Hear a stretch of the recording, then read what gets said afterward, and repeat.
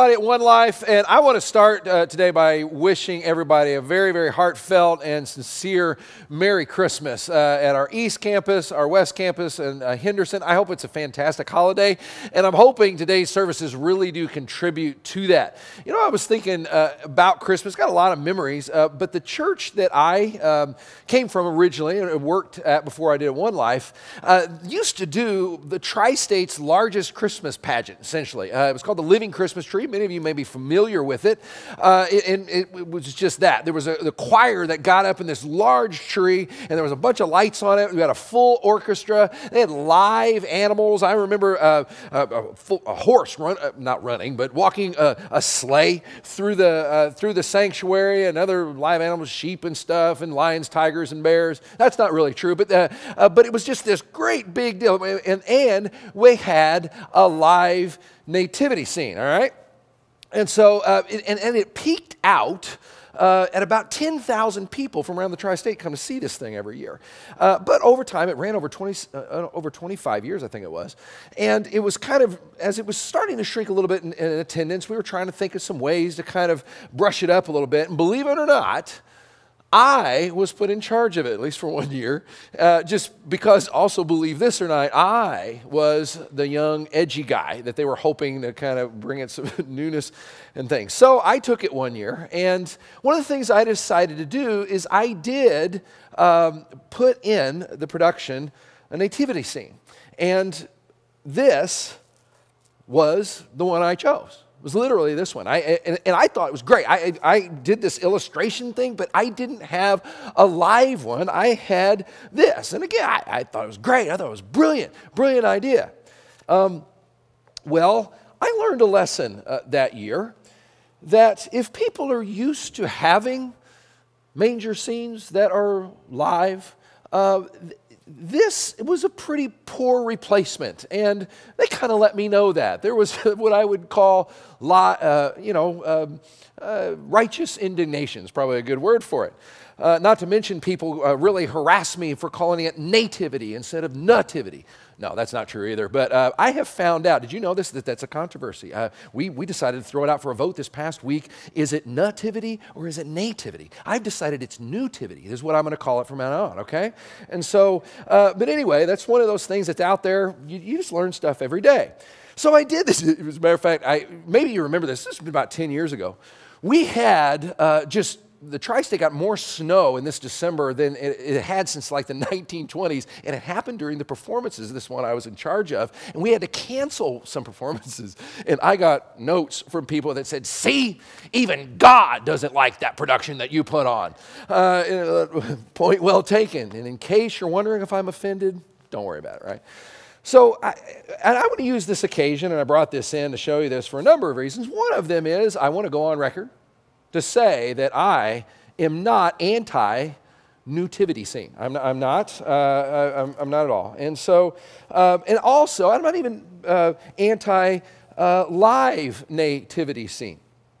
But as a matter of fact, what they do is they communicate something in a way that I think is beautiful and wonderful and cool. Let me kind of illustrate what I mean by that. Look at this image. I'm going to show you this image, and identify what that stands for. It's pretty easy. You don't have to yell it out, but that's Mickey. That stands for Mickey. That stands for Disney. Now, what's really, really fascinating about that is it's three circles. It's really nothing, but you and I can look at it. We can know it's Mickey. We can know it's Disney. It informs us. We have that much in our culture. Well, I want to show you another image, and it kind of functions the same exact way. Look at this. Yeah, the manger scene, the nativity scene, it has the same effect. It's such a part of our culture, such a part of who we are, that as soon as we see just a very simple version of it, we know what it is. That's how Christianized, if you will, our culture is here in America. And that's pretty cool. I think that's a great thing. But on the flip side, it can also be kind of a bad thing too. Now, as soon as I say that, don't panic. I'm not about to go into a rant about how we need to get back to the real meaning of Christmas. I don't want to do that. I think that's been done. But what I would like to do is I hope to awaken us to the meaning we derive from Christmas. Let me say that again. I'm not going to go on a rant about how we need to put the meaning back in Christmas and get back to Christmas's original meaning. What I'm hoping to do is awaken us, maybe just a little bit, to the meaning we derive from Christmas. And what I mean by that is, what you may not know, is this simple little image that's become kind of quaint, kind of a cartoon, kind of a cute little thing, is actually informed, and all that it stands for, it's informed with so much meaning, and it's rooted in so much meaning that it's actually revolutionized the world and provides the fabric on which our country and Western civilization is built upon. And this is being noticed. That's why we said at Christmas, everything changed.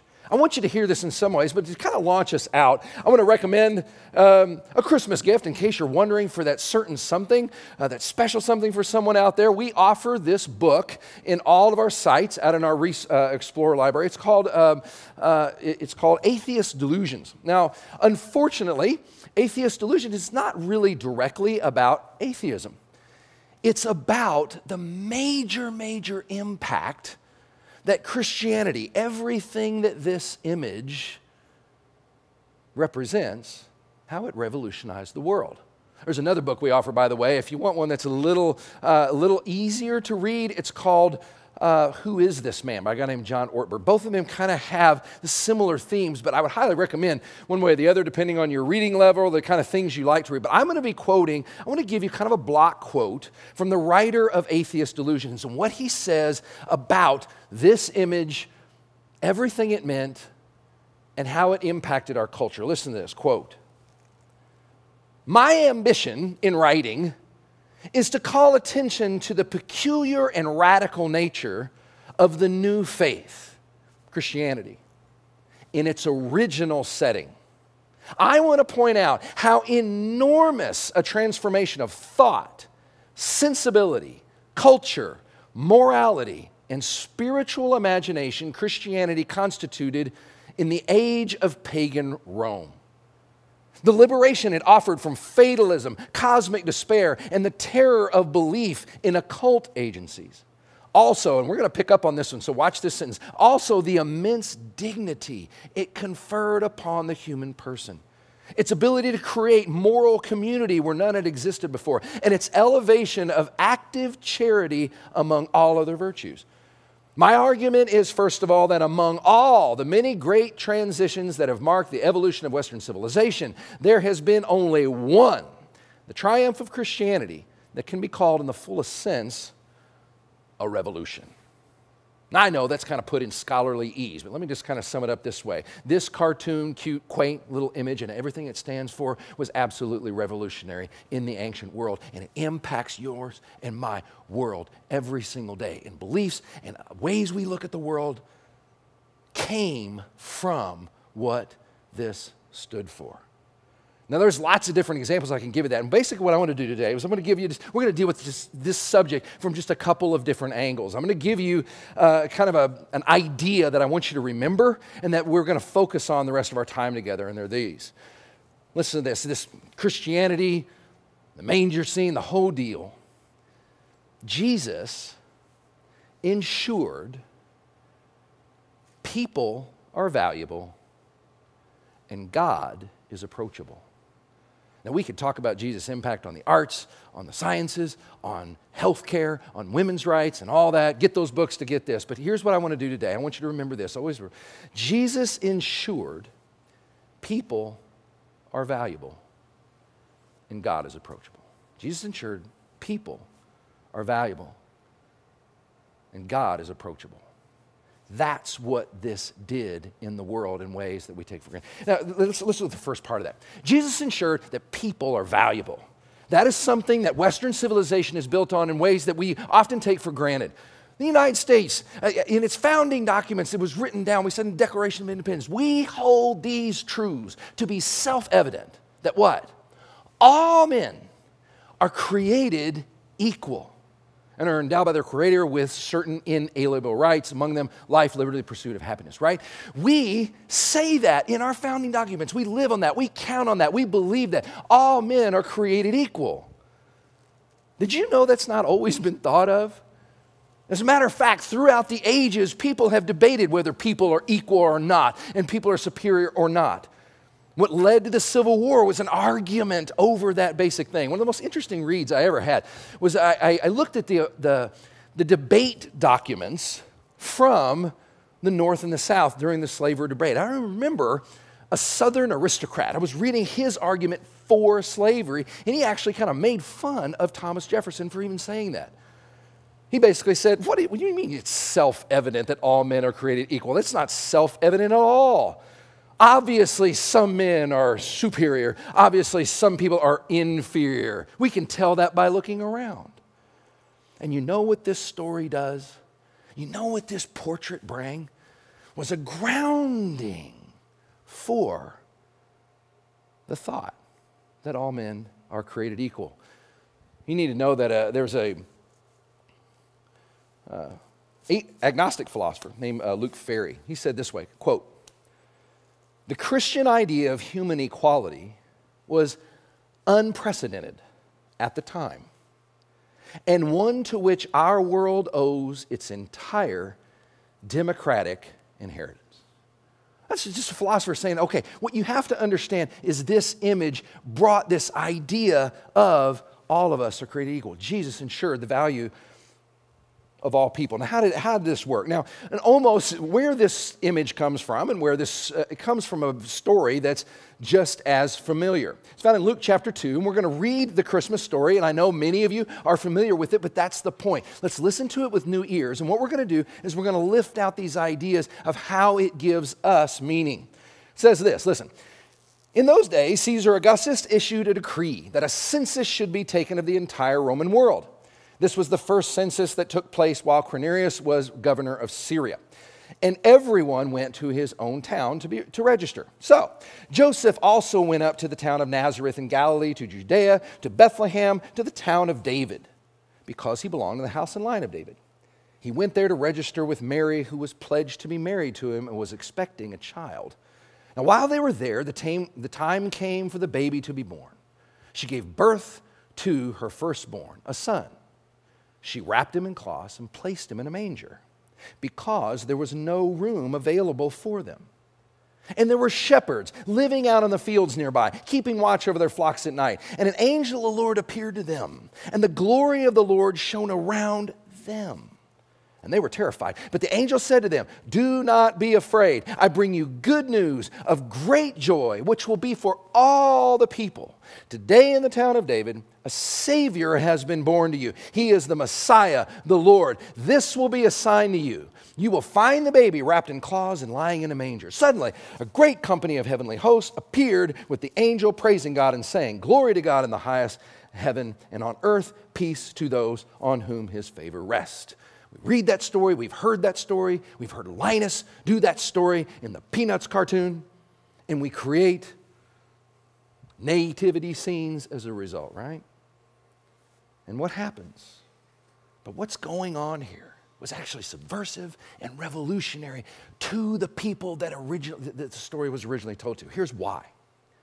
Because back then, they had a very hierarchical system of looking at all of the universe. Whenever they looked up in the heavens, they believed that there were gods, and the gods, some gods were superior to other gods. And then just under the gods, you had the king. And the king was the only person in a culture who was allowed to be thought of as created in the image of God. And that's the kind of language that they used. Under the king were his court, then there were priests, then there were merchants, then there were artists, and on down it went, and then there were peasants, and then there were slaves and the dregs of society. And they looked at all of reality that way. Well, you know what the summary of this story is and this image is? It says the Lord is in a manger. And he's born to peasants, and it's announced to shepherds. And we don't think much of it. But it says the glory of God was around shepherds. You know, shepherds were kind of in a society, it would be like the glory of God appearing in a heavenly announcement being given to migrant workers out in a field somewhere. They were perceived as having no social status, no ultimate value. This kind of announcement was for kings. This kind of announcement was for people that were valued, right? What this story does, having a Lord in a manger, born to peasants, announced to shepherds, what it does is it takes that hierarchy ladder and literally flips it over on the other side and says that all people have value. God is calling all the people are included in this.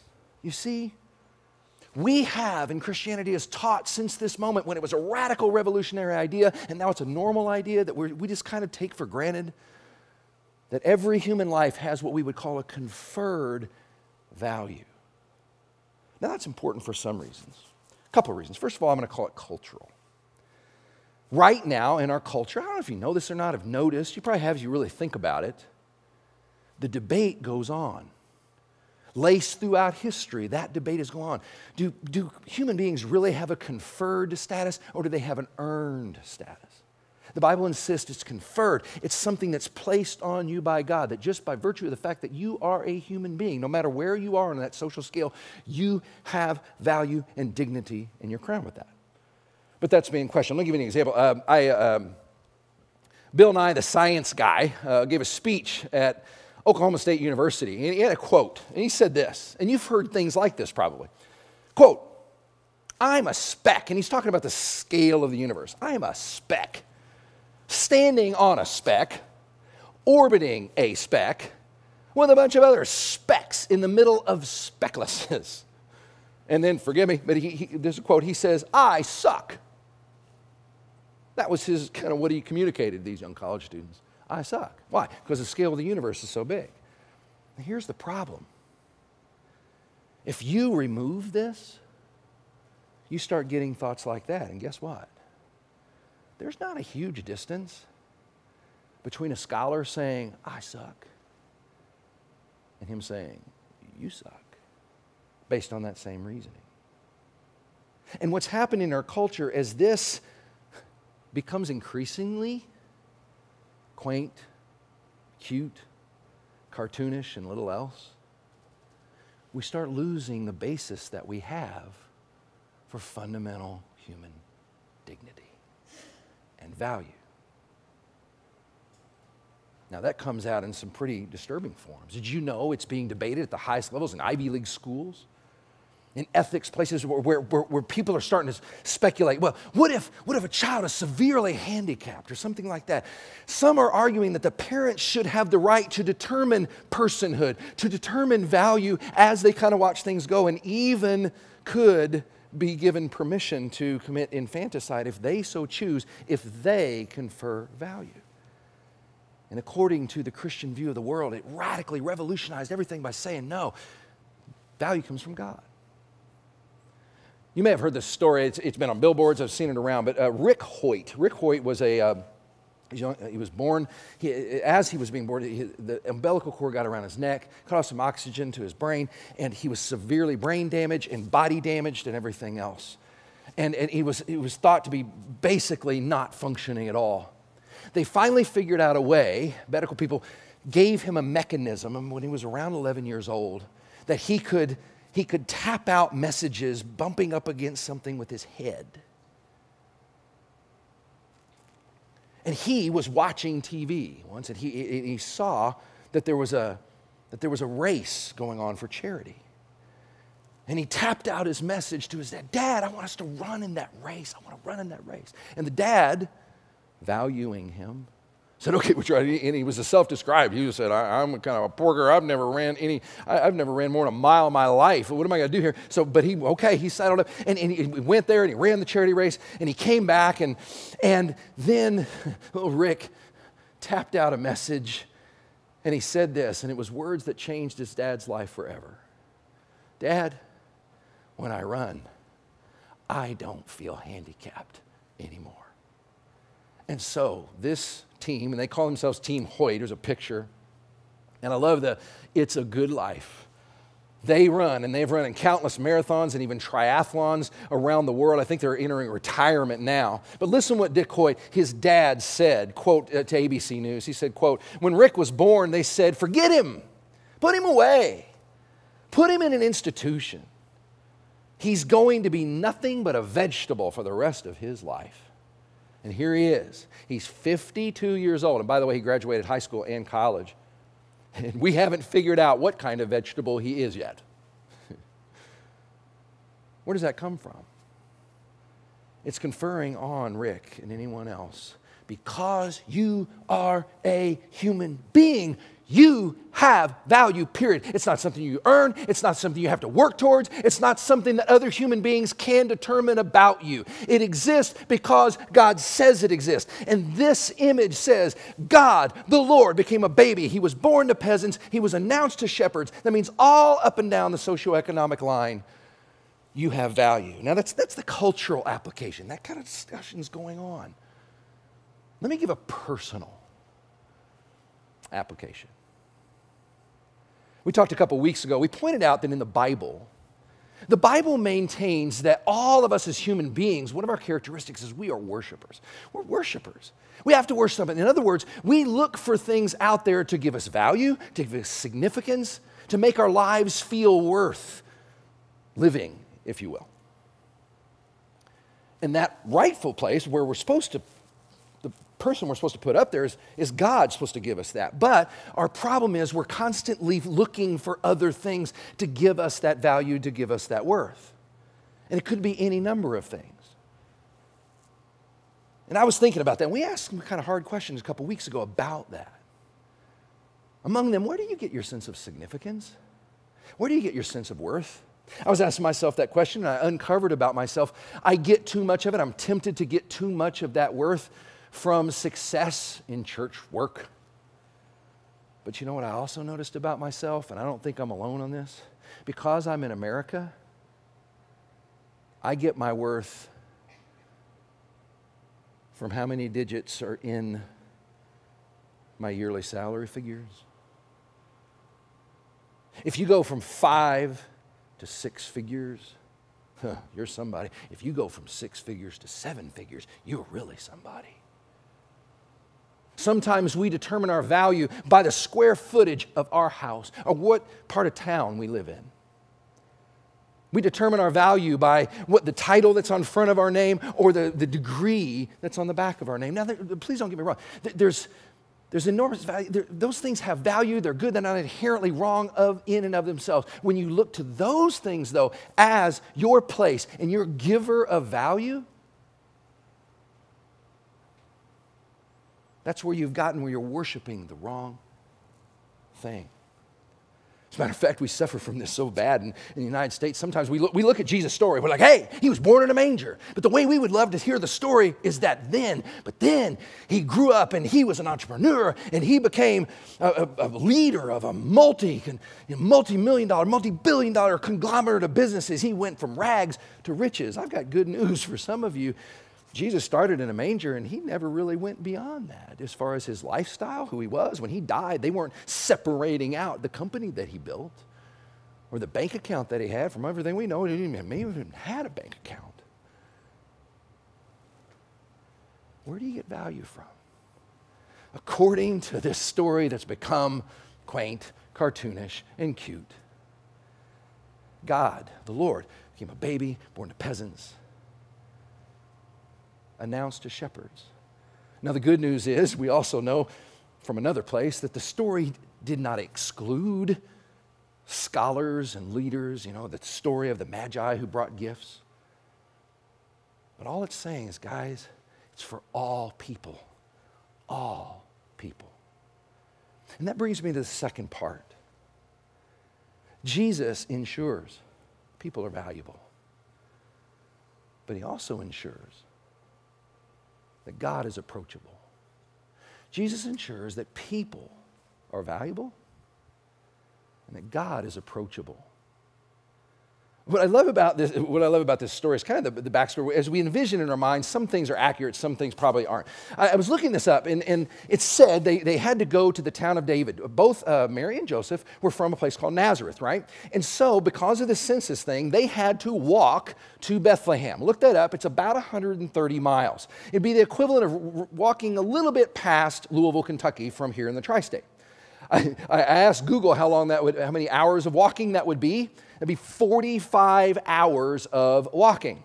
She was also 9 months pregnant. That means 450 bathroom breaks along the way, right? So she's kind of going through they have 45 hours of walking. And what happened is, now what we picture that's probably inaccurate is that they enter Bethlehem, and they're kind of there late for obvious reasons. And they go around and they're looking, and the Red Roof Inn doesn't have any place to stay. The Holiday Inn doesn't have any place. They finally go to the Motel 6, and even the Motel 6 is booked up. That wasn't really exactly how it happened. You see, back in that culture, they wouldn't have had the hotel kind of thing going on. They would have been gathering for a census, so they would have been going to be with family, extended family, aunts and uncles, like many of you are going to have at Christmas. Cousins running around everywhere. And they would have gathered in homes. And these homes, these are peasant homes, and they're probably about the square footage of a modern-day hotel room for everybody. Now, what's interesting is that the homes were divided in two sections. And when it says there was no room for them in the inn or there was no place for them to stay, what it means is there was a section for the people to sleep. And then there was a section for where the animals would sleep. This is an agrarian society. They were taking care of their animals. They gave them shelter. They just would have had a few sheep, goats, something like that. And what happened was, when they got there late, is they walked in, and it was just wall-to-wall people laying on the floor in the place where the people stay. And so they would have been over where the animals were, right? Can you think of a more approachable image? This little couple that kind of has to be corralled into this area where they're having to be over with the animals. And you've got the aunts, they're kind of fawning over the girl, and they've got the uncles are trying to kind of avert their eyes, and the little kids are kind of wondering what was going on. She's having a baby in there. Someone pointed out that why wouldn't they have you would think this family would have put, Mary over with the kids. Well, you got to remember, it also said she was pledged to be married, but she arrived pregnant, especially back then. So she had to deal with that as well. But you have this family situation, you have shepherds. And these shepherds, they didn't have to have some security thing around their neck. They didn't have to punch in a code to get into a gated community. They would have come into this family setting of cousins and uncles and aunts all piled in there, and there's this baby. There's few images that are more approachable, that put you more at ease. You see, there's this wild passage in the Bible that says this. It says basically, essentially, if you were to peel back reality and see God straight on in all of his glory and all his wonder and all his power, it says God dwells in unapproachable light. And what's going on in this story is God is saying, okay, I want you to know that I'm approachable. I want you to know that you can come in. Good news, great joy for all people, no matter where you're from, no matter what you make, no matter what you look like. I've made it where I am approachable. And it changed the image of God. And ancient people would have said the gods used to be the ones that just wanted sacrifices. And this was a Lord who was a baby in a manger, born to peasants, announced to shepherds. Some of you have heard this story, but when we started One Life, we were leading up to it. And on 10-10-10 in Henderson, a group of us got together at a place in Henderson called Rookie's Bar and Grill. And we were hanging around, I was having some food and things, and we were talking to our waitress, and she heard us talking about church, and we're inviting her to church and stuff. And she chimed in, and she said, no, I'm not doing that. And I'll tell you why. Because actually a couple of years ago, I decided I was going to go to church. I needed that in my life, and so I walked up to a church, and a woman greeted me at the door. And I happened to be wearing my Rookie's t-shirt. And she said, young lady, you're not coming in here in that shirt. And I remember, and I'm not trying to play Mr. Righteous Guy or anything, but when you talk about the approachable God, the one who made himself, who came down as a baby, announced to shepherds the whole deal, a story like that just tears me up. I hate it. Because too often churches have that image. You can't come in here if you're this. You can't come in here if you're that. And so I told her, I said, listen, I'll make you a deal. If you come on 10-10-10, you can not only wear your rookie shirt, here's what I'm going to do. I'll wear a rookie shirt, and I will preach in a rookie shirt. And I did, and she did as well. That's a portrait. Just a small portrait of what this image, with all that it means and all that it is, portrays. Now, guys, I don't know where you come from. I don't know if you're on the end of the wise men and the magi. You have good title, you've got a lot of figures behind your income, or you're essentially off the streets and you have none of that. But what you need to know, this story and this image communicates, is something that's radical, not for just our culture, but radical to us as people. He's given you value. He's conferred it on you. You don't work for it. You just have it. And then he says, come. I want a relationship with you. But you know what? Even when I knew this in my life, I refused it. I wanted to do my thing. I wanted to be in charge of my life. I didn't want an approachable God. I wanted value that I would go out and create. It's just my life. I'm going to do my thing. And the more I understand about this image, and the more I understand about what God was actually doing, what was the line? You remember? They announced to the shepherds, this day in the town of David, a Savior has been born to you. See, the more I know about this image and I look at the years that I thumbed my nose at heaven and I walked my own way, even though God went to the extent to open up his arms and say, hey, come in. I want a relationship with you. I want to live with you. I continue to straight arm it and push it away, proving all the more that I needed a Savior. There are some of you across all of our 3 sites. There are some of you who know the story. You know the image. You're familiar with it. You got it. And when you really, really think about it on the deep, dark recesses of your heart, you know it's an invitation to not just live your own life, but to live a life that he wants to have with you as the creator of the universe, coming down to meet you wherever you are. And yet, you've said to yourself many, many times, I just want to live my life. This is my life. I'm going to do my thing. I'm going to do my deal.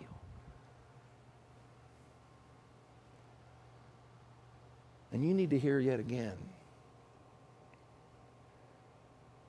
you couldn't have a more precious and encouraging and beautiful, meaningful, amazing picture than the God of the universe who would do something like that for you and I. And I guess my challenge to you is, it's time to stop. It's time to stop running. It's time to stop acting that way. It's time to stop straight arming heaven and open up your heart to the one who, as Lord, came to a manger, born among peasants, announced to shepherds. Open it up for anybody, no matter where you are, no matter where you're from, no matter what you look like, what you've done. You're invited in. But here's what you have to acknowledge, that I'm guilty of pushing it away, guilty of refusing it, and I need a Savior. So here's what we're going to do. Across all of our 3 sites, as soon as I'm going to sign off to them, and the worship teams are going to come up, and they're going to play song and worship song, and I want you to kind of apply whatever was meaningful for you during the course of this message and just Christmas and the whole thing. But I especially want to invite those of you, you've been consciously running. You've been consciously straight-arming the whole thing. And this gracious God who's invited you into relationship is calling. And that's not going to go on just forever. At some point, He'll give you your life, and it will be the end of your life. And then all you have to look forward to is pure, raw, well-deserved judgment. But now you can cry out and you can say, okay, Lord, I want that relationship that you went to all that trouble and all that beautiful imagery to give me. Please take what Jesus did on the cross and apply it to me. And I want you to do that during this song. And here's one last thing I'd like you to do. If you do that, we've come up with a way we'd really like to know, and we want to help you with some next steps. Just take out your phone. It's where we all live anyway. And text to the number 62953. 62953. Just the words I in, meaning I'm in. I'm in. I finally heard it, and I'm just saying, Lord, I want that relationship that image portrays. Now I'm going to turn it over to our campuses.